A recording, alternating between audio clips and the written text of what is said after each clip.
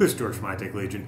Naturally, we're seeing a huge upswing in the use of liquid cooling, and at the heart of any liquid cooling loop is going to be your water blocks. It's actually what gets the heat away from your component and transfers it to the liquid, keeping the component cool. Now, CPU water blocks is going to be our most popular segment, as more people are cooling CPUs than anything else with water cooling these days. Now, in terms of this, we're going to add a couple of new CPU water blocks into our test today from two manufacturers that are very large but couldn't be any more different. First is going to be the Thermaltake Pacific W1. The W1 is Thermaltake's first foray into discrete liquid cooling in quite some time. Many people don't realize Thermaltake actually was one of the first to try and bring liquid cooling to the mainstream. The other is from EK Water Blocks, who, as their name suggests, does nothing but liquid cooling. They are a very, very specialized manufacturer, and they've been around for a long time. And they're probably the biggest name in discrete liquid cooling components today, and we're going to be taking a look at their new Supremacy Evo.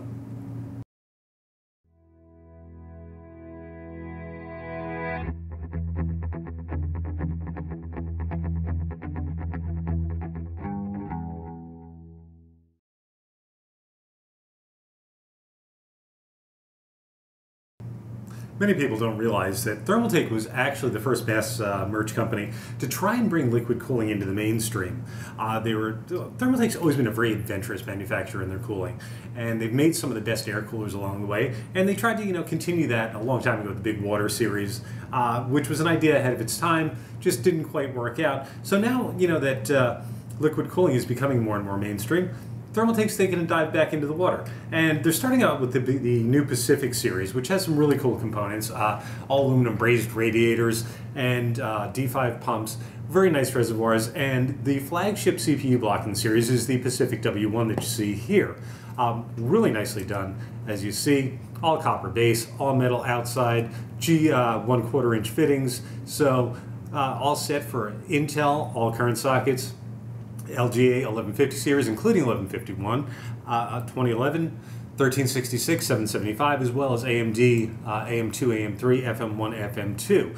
So they're really looking to make a splash back into the water, as pun intended or not intended, with liquid cooling. And they definitely look like they're on the right track. The Pacific W1 is a good looking piece, as you see, very, very heavy, 345 grams, definitely the heaviest of the CPU blocks I've ever picked up, and very, very solidly put together, as you see.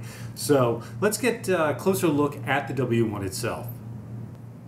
Taking a closer look at the Pacific W1, as you see, very nicely finished, all dark nickel up top with Thermaltake logo in black, as you see. On the rear, nickel plated copper on the cold plate, machined to a really nice finish,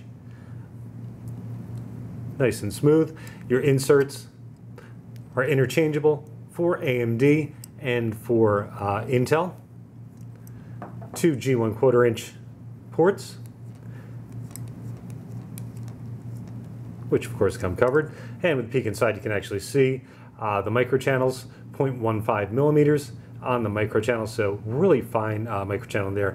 Now the Pacific W1 is not directional. You can use either port for in or for out, as all you have going on here is the water flows through over the microchannels. There is a center silicone bar which forces the water down against the microchannels, so it doesn't matter which direction it's going. The W1 is a good looking piece. Now, something to keep in mind, if you are using AMD with the retention brackets the way they are, the AMD retention brackets will go up here and on the side, so when you mount it, it will be a goofy mount side to side, and Thermaltake will be sideways in the case. Look at the included parts with the Pacific W1. First thing you come across, installation manual. There's parts list, and then simply exploded views of each different install. So no words, no explanation, but pretty simple, pretty straightforward. If you look at the picture, it's pretty simple, pretty apparent how it goes together. Next, very simply, reminder to leak check outside of the case. Warranty card, one size fits all backplate, washers, AMD brackets, as well as screws and nuts required for the installation. Very, very simple install kit from Thermaltake. Also, just enough thermal interface material for probably 2, maybe 3 seatings. It is just standard off-the-shelf Thermaltake that's included with all their coolers. If you're liquid cooling, probably you're going to be going to an aftermarket thermal interface material anyway. And mounting a Pacific W1. First step, backplate. You're going to put your screws through the appropriate holes in the backplate for the CPU socket you're using. We're doing an LGA 1150 series today. And of course, the spongy side will go towards the motherboard with the metal side away from the motherboard. Go back, put it into place.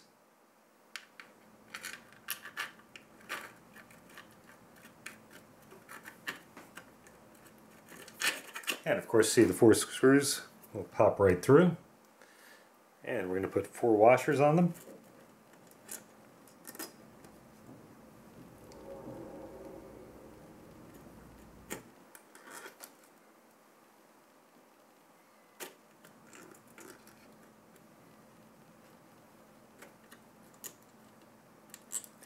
And once they're on, 4 retainers. Throw it onto each screw, and going to bring them down. You want to snug them up. You don't want to over tighten them. You just want it snug, keeping the back plate in place. No need for tools here. Just hand tight. And of course, all 4 corners will go on. And with standoffs in place, we'll then drop the block right onto the 4 screws. And notice I had put the thermal interface material on prior to putting the block on. Standard amount about the size of 2 grains of rice. And we're going to take 4 more washers onto the screws. And finally, 4 end caps.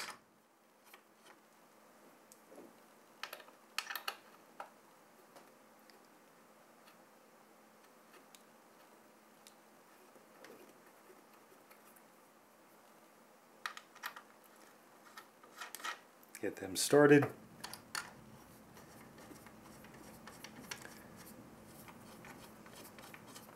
And it's a very, very low pressure mount at this point. The end caps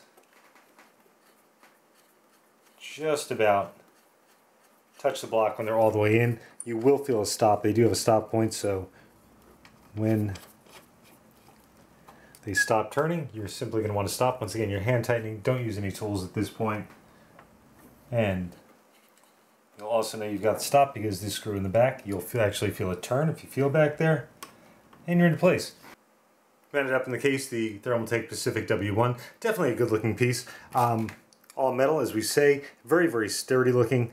And you've got the entire black with Thermaltake logo. So depending on what fittings you're using, you can definitely accent it. Like I say, no provisions for lighting of any kind, so anything, you know, would have to be shining on it rather than having it glow. But all in all, good looking. Now we're going to test it out. Very, very simple procedure. We've actually got Swiftech H220X 240mm radiator, MCP 30X pump, with a small reservoir that Performance PCs has done a couple of additions to for us with quick disconnects, and more importantly, liquid temperature sensor built in. So we're actually going to be able to test the temperature of the core to the liquid, which is really the telling sign of the CPU block itself. It takes everything else out of the equation and is showing exactly how well the CPU block is performing.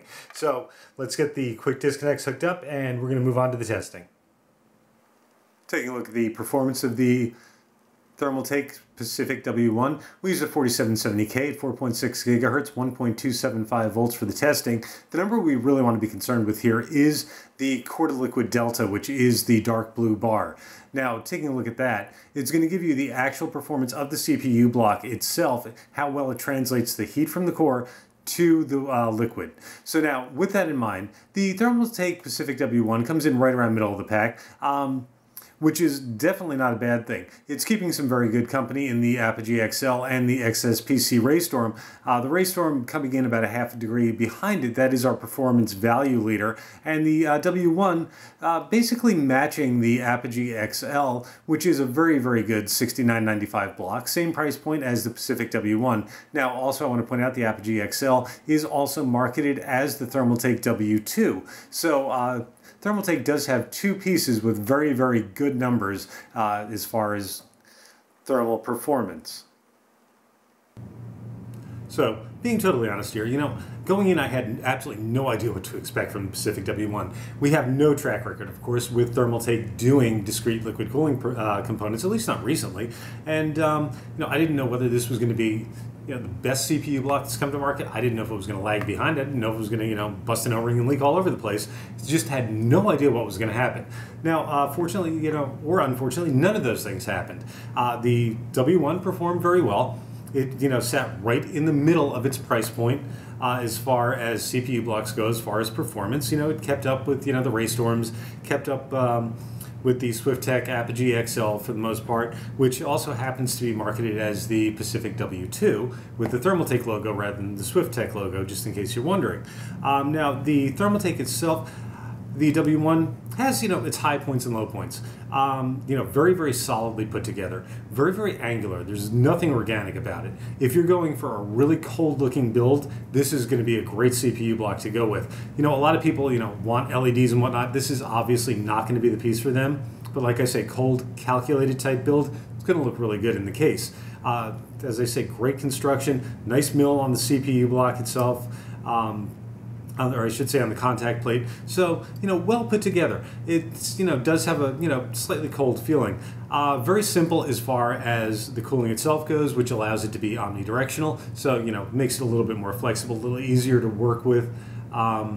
If you're running your loop, essentially what some consider backwards, going from your GPU into your CPU or whatnot. So it is, a bit easy to work with. As far as the installation goes, in all honesty, I don't like the install kit one bit. I think it's totally underdeveloped. It does get the job done, but, working with it, especially compared to the other blocks I was working with in this test, it was like, I felt like I was mounting a $20 air cooler. But other than that, the end result was fine. It went in. The job got done. It's a cumbersome mounting kit, and that's really the only knock I could give the Pacific W1. Other than that, performance was fine and whatnot. It's very, very average for its price point. With that said, I'm going to give the Pacific W1 a High-Tech Legion Silver Award. Like I say, except for the install kit, nothing bad to say about it, but nothing great to say about it either. However, I do think this shows that Thermaltake is on the right track. They're going to be a player in liquid cooling, and I'm really interested to see what they do next, and I'm really looking forward to it.